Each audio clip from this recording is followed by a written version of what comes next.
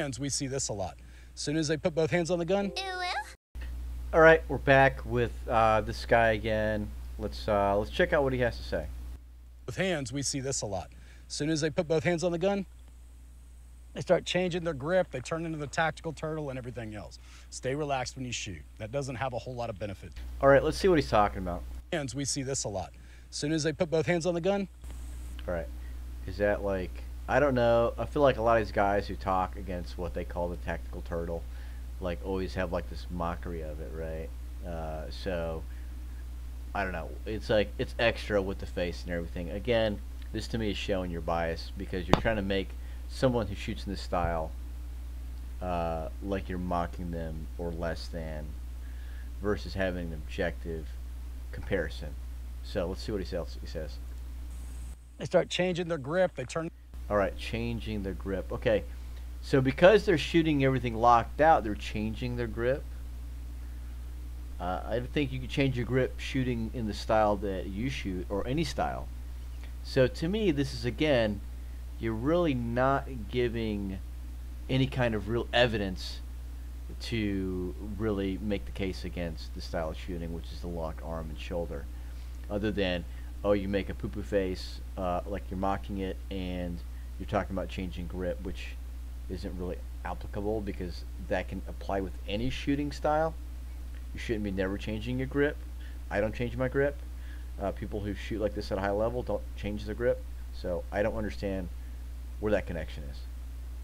Into the tactical turtle and everything else. You're just not creating any real argument. You're just insulting something, and that to me is the first step in invalidating yourself of having an argument and a debate, is insulting it, because you can't attack the argument, so you attack the person. In this case, it's the style of shooting. Stay relaxed when you shoot. That doesn't happen. I hear this a lot. Stay relaxed while you shoot. Why would I want to stay relaxed? Will I be able to stay relaxed? In what context should I be stayed relaxed in? And is this going to apply to all situations? I ask this question. Have a whole lot of benefit to it. So let's talk about the things that are going right here. Though he's mocking it, let's talk about what things are applicable here. All right. First of all, again, we talk about the alignment of the sights with the eyes. There is no condition in which there is not going to be an alignment, whether the optic, the tall sights, or even low sights. He's got bone support, right? He's got his arms locked out. That means he's pushing equally, ideally, into the back of the gun with the right hand, pulling with the left hand, right? His wrist is straight. So there's a lot of benefits to this. I will say standing kind of tall versus leaning forward a little bit more. So even if he's a big, muscly guy, he's getting pushed back a little bit. All right, so let's see what he says about his style of shooting here. stand by.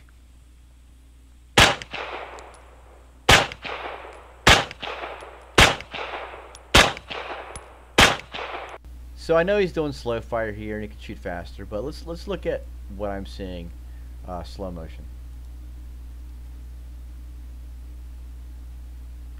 You see that shock wave going through his arms into his shoulders, right? This is the I'm relaxed, yet all this play is moving me, right?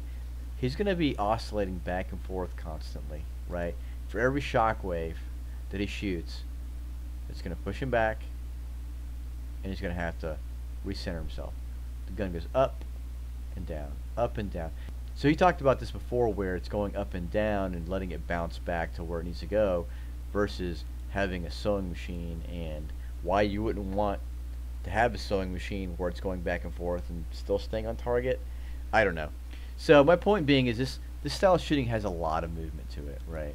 And this is the biggest detractor for me, is this is not aligned. I mean, he's looking through the optic, but I've showed you the videos where he's not aligned with the sights if he was using iron sights, right? And there's a lot of movement. He's having to counter against the movement. His knuckles are white, so he's gripping it tight.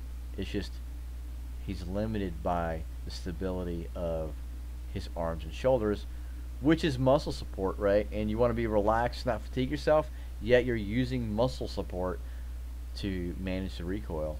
and keep the gun back in line with the target. So is this really better? You know, if I was going to take an approach like he did, I would call this some kind of like stupid name, and then I would like make a face about it, and then I feel like I would make some example that didn't really make sense. Like, I don't know. I mean, I think I already poked holes through it without having to make something up about it. Let me know what you think. So, again, my point being, are we going to have an honest conversation if we're comparing two different styles? Both styles are very valid, but don't talk shit about one because it's not your preferred method or what's popular. To me, that shows a bit of unprofessionalism and the ability to have a distinct conversation between the pros and cons and presenting both to your student and let them see what works best for them. Thanks for watching, guys. Please comment below if you'd like to let me know what I'm missing or what you think, and I'll see you in the next video.